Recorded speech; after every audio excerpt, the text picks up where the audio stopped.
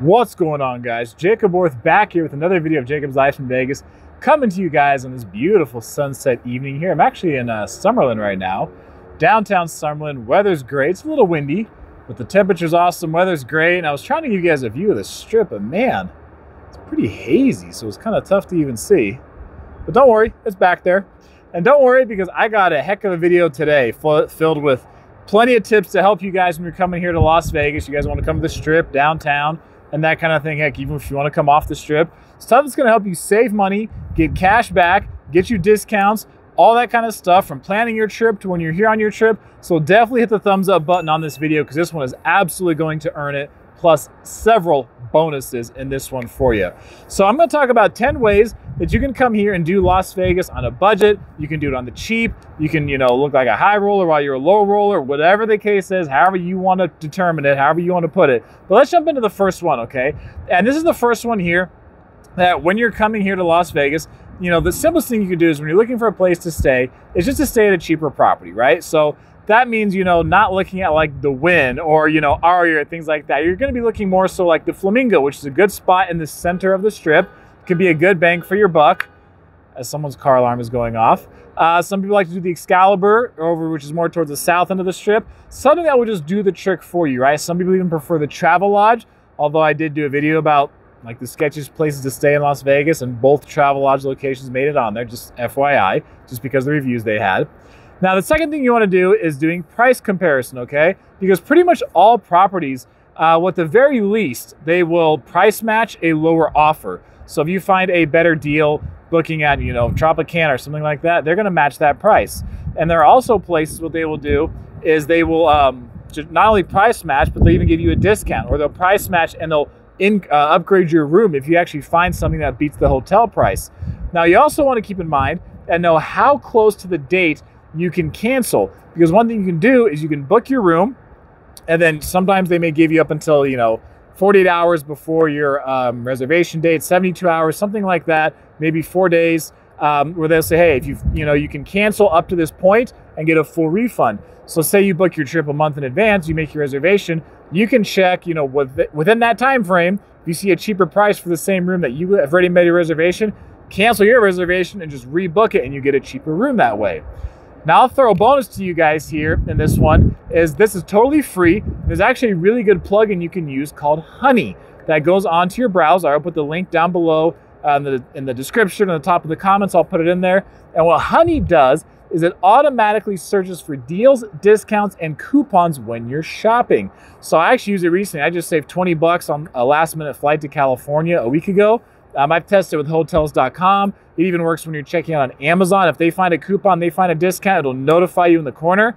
And when you're checking out, shopping online for just about anything, it'll say, hey, we found 5, coupon codes. And you just click to run it, and it'll just run through all the different coupons and see if any of the coupons it finds can match your offer and get you a discount. Again, totally free, totally worth it to have, and I will link it down below.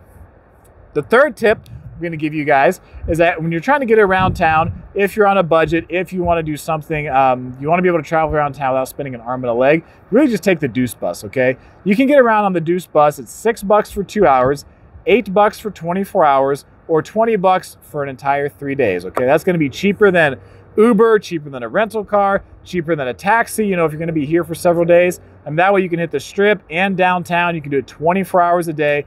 For most people, a 24-hour pass is probably going to be good enough. But if you're going to be here for the whole weekend, then that 20 bucks for 3 days will be great to get you up and down the strip and get you where you need to go while you're here without costing you an arm and a leg. The fourth tip I'm going to give you guys is free entertainment, okay? If you're here on a budget, money's tight, you're going to have to take advantage of the free entertainment that's offered. So that means doing things like, hey, go visit the Las Vegas sign. Lots of people have been to Vegas numerous times, and they've never been to the Las Vegas sign. It's like the most iconic thing to do on the strip is go to the Las Vegas sign. You can go there, and there's usually a line of people waiting, depending on what time of day, depending on what day of the week it is. But you can just go off to the side, snap your photo, snap a selfie, and that kind of thing, and then you just go there, take your photo, and get out. It can be a very, very quick trip. Also, you're going to take advantage of things like the Bellagio fountains, right? Another really iconic spot in this strip. The Mirage Volcano, another iconic spot. Go check out those free options for entertainment. They're great, they're fun, don't have to cost you a single penny. And of course, there's always people watching, right? You can do that on the strip or downtown, there's plenty of places you can just sit there, you know, grab a spot, sit down, stand around, and just people watch and be plenty entertained here in Las Vegas.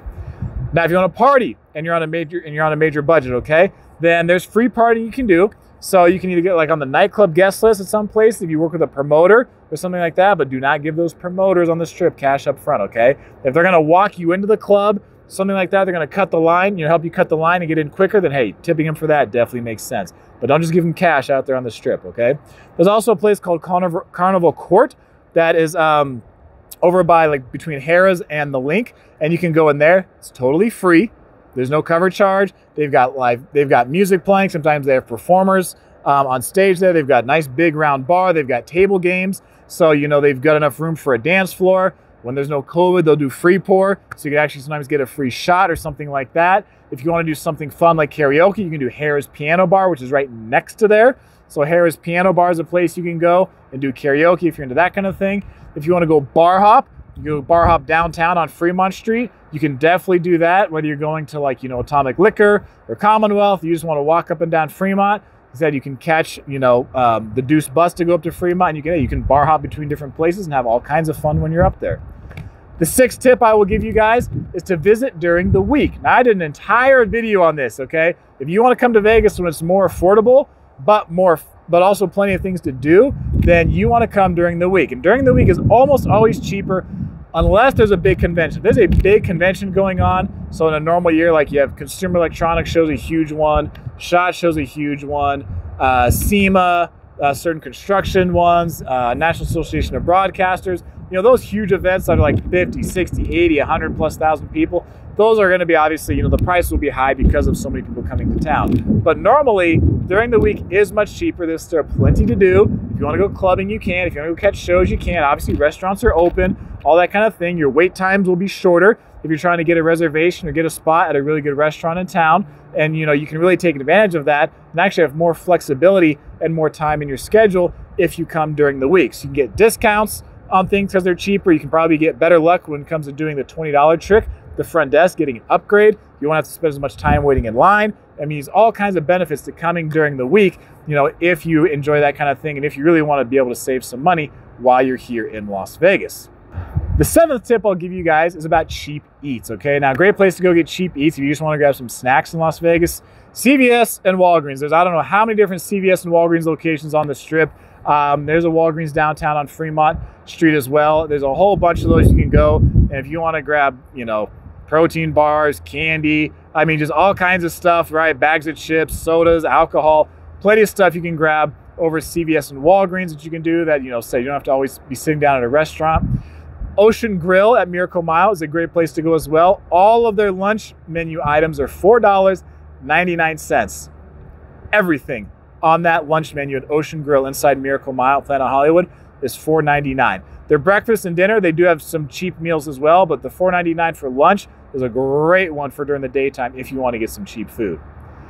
The eighth tip I will give you guys, if you're here coming to Vegas on a budget, is to get cheap drinks, okay? Now, one thing you can do is buy your drinks and a cooler at Walgreens or CVS. So you can go in there along with getting your snacks. You can go buy a styrofoam cooler, get a bag of ice, get your drinks, mix them in your room. You got ice in your room, and you can just open, you know, you can carry the open container on the strip, on Fremont Street, that kind of thing. And you can pregame before you go out to a club or whatever the case is, or you just want to cruise around like that without having to pay, you know, $20, $40, right, for those, you know, yard-long drinks and things like that. So that way, you know, you don't have to spend an arm and a leg on alcohol when you're here in Las Vegas. Also, more for Ocean Grill at Miracle Mile, they have 3-for-1 cocktails for $10. So $10, you get 3-for-1 cocktails over at Ocean Grill at Miracle Mile over at Planet Hollywood. They got some great food deals and some great drink deals over there. So be sure to take advantage of that for your drink deals when you're here in Las Vegas.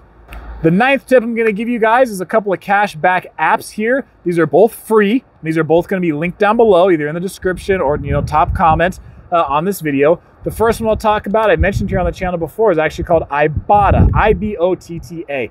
So Ibotta is really good for snacks. and drinks and things like that. So, you know, you can check on there for snacks, check on there for alcohol, particularly at CVS or Walgreens, because there's so many of them on the strip. But you can also use it, you know, at Walmart or Target if you want to try those places. If you're going to be off the strip, you can also just use it in your daily life at different grocery stores to get cash back on certain grocery items. You get cash back, heck, throughout the entire year, and you can save that money up and use it when you come here to Las Vegas.